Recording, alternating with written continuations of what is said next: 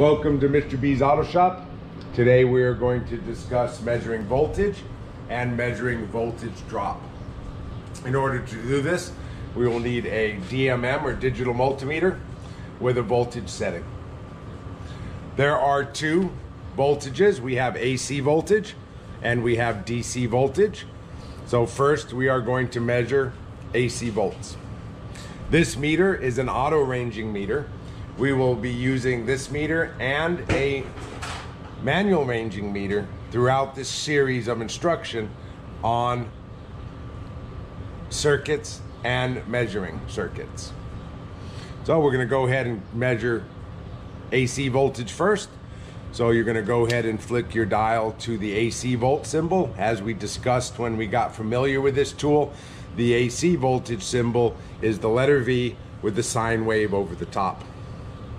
Once again, this is an auto ranging meter, so I do not have to select the correct range.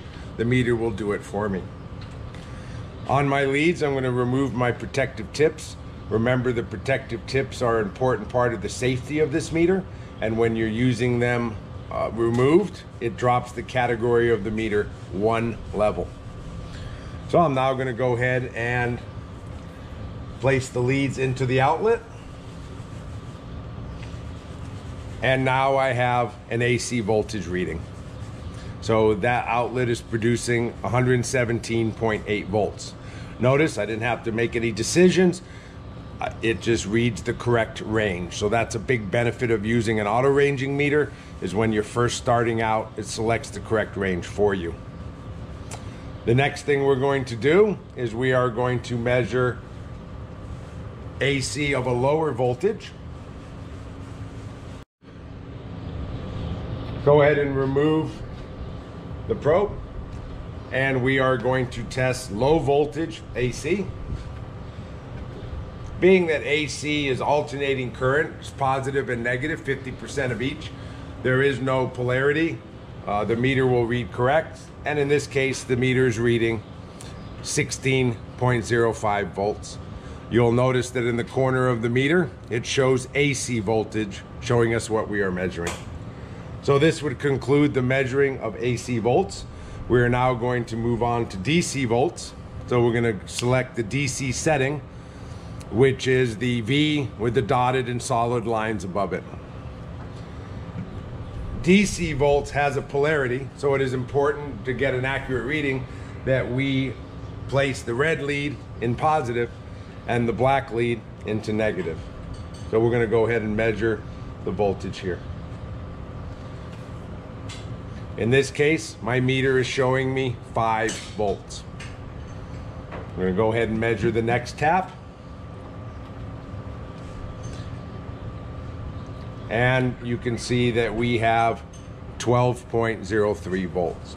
So measuring voltage is really easy. If you cross the leads and put them in backwards by accident, you will not damage the circuit.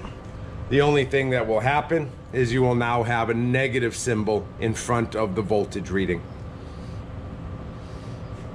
The next thing we're going to learn how to do is called voltage drop. Voltage drop is probably the most useful measurement when diagnosing an electrical circuit. It lets you know the amount of energy lost or consumed across the particular component or across the wire or connection. When we're measuring voltage drop, it is important that the circuit is operating. So we're going to go ahead and turn this circuit on.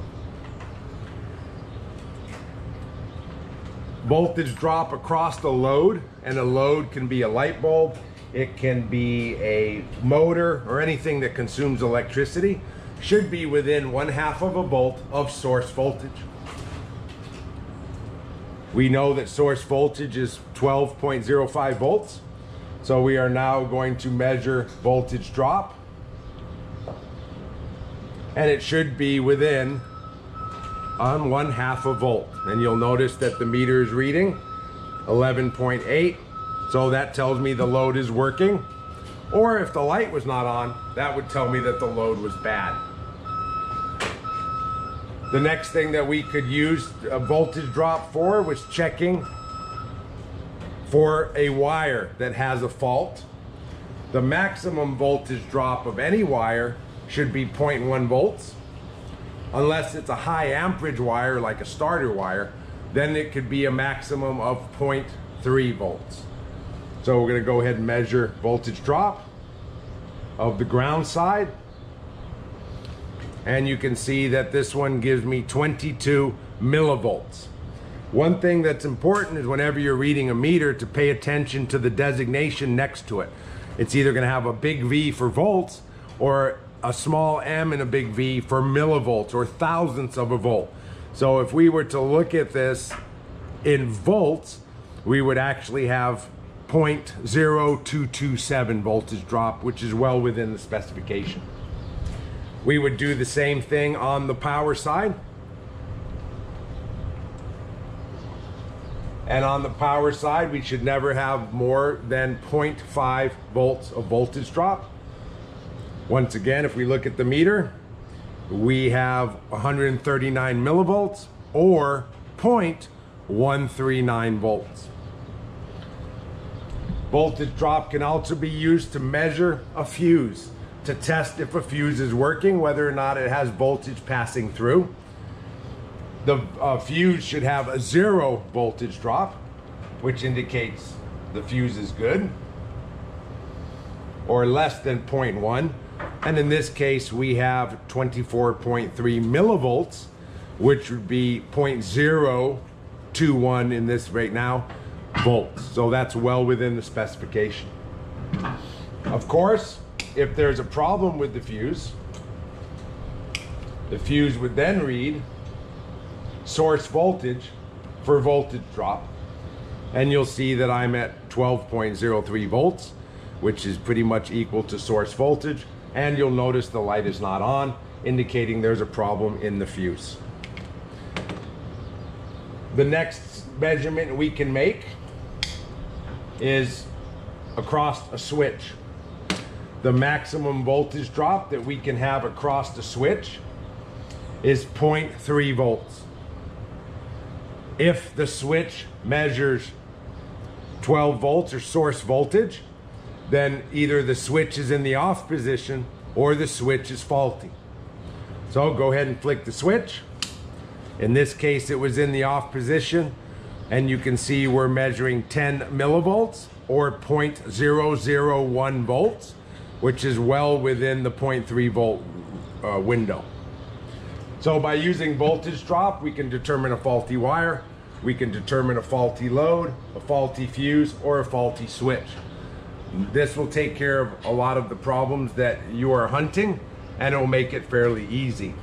In the next series of programs, we are going to do each individual type circuit, and we're going to use the 4 circuit testing steps that will find the problem very quickly and very accurately without you having to lose your hair or buy a dozen parts because you cannot pinpoint the problem.